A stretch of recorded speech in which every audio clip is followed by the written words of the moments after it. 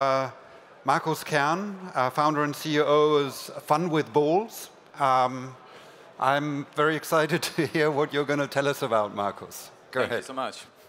So, hello everybody. I'm Markos. I have a company called Fun with Balls. Yes, the name is quite funny, and that's the reason why we chose it. I'm going to show you why.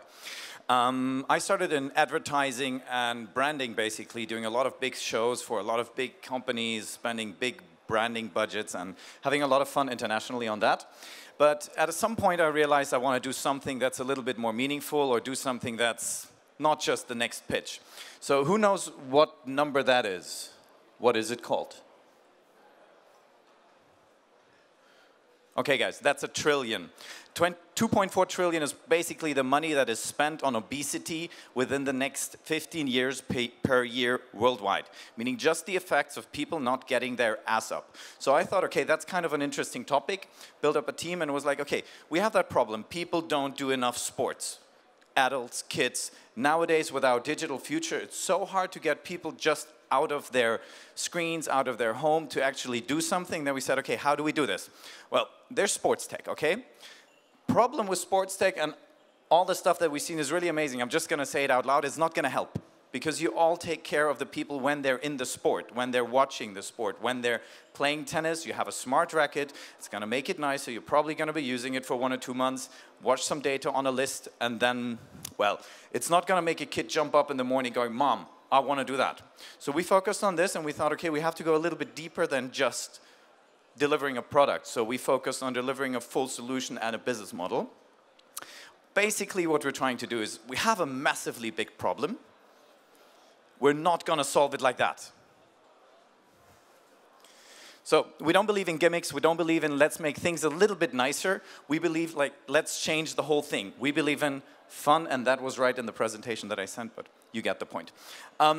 This is what we do. That video should have played too. Okay.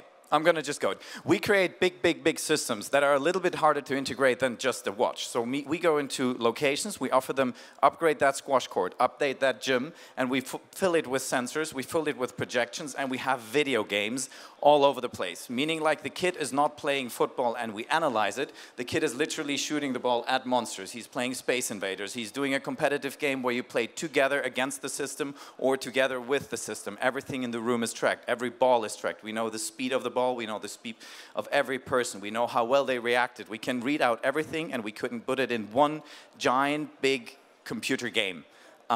It's really sad that you don't see this. I kindly ask you, check it out. Once you've seen it, this would have been so much better. We won a lot of prizes with our first product. We started in squash because it was very easy for us to integrate. Squash has a massive problem. Numbers have declined rapidly. There's a lot of squash centers. They're poorly used, like below 2 hours. We bring them up between 8 to 12 hours per day. We have 19,000 hours played so far. We have 20 centers around the world already.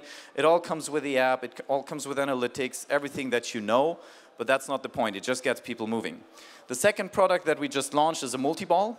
It's basically just a wall that you can put anywhere. It's super rigid. You can't break it, even if you try to hit it with an axe. It's made to be put in schools. It's made to be put in sports centers. Some restaurants are even getting it, hotels, and so on.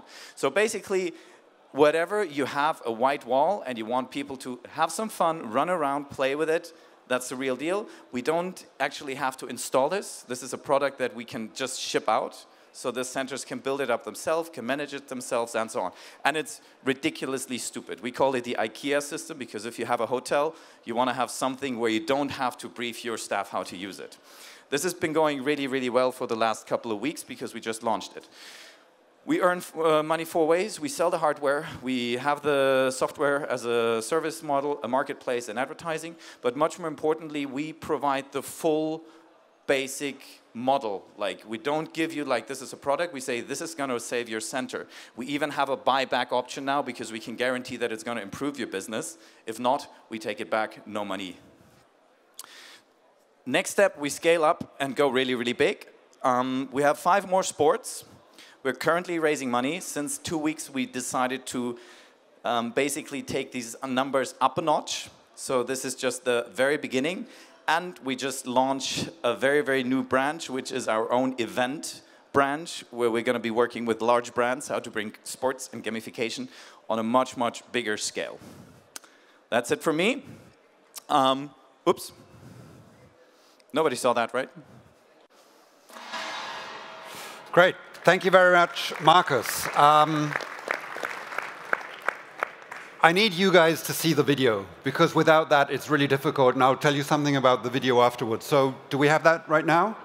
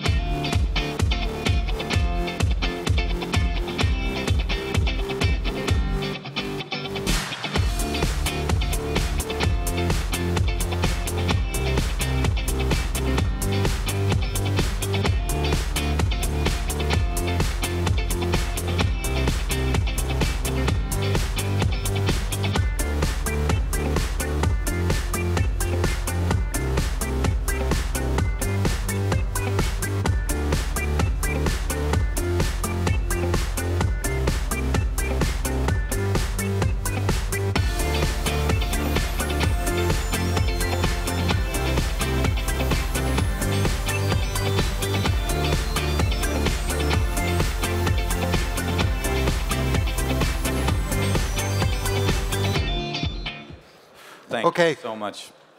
Now, I have a question, because Markos said you came from advertising, but I noted that on your LinkedIn feed, you posted this video, and it had 500,000 impressions. So how did you get those? To be honest, we don't have a fucking clue. Like, it's literally just, we got totally swarmed. We have a good mission. People know that the whole activity part is very, very important. Every sport has the problem that participation is declining, so I think it just hit the nerve. So it seems people are attracted to what you do. Yes, they luckily are, which makes that guy very, very sleepless because he's our sales manager. Okay, great. Jury.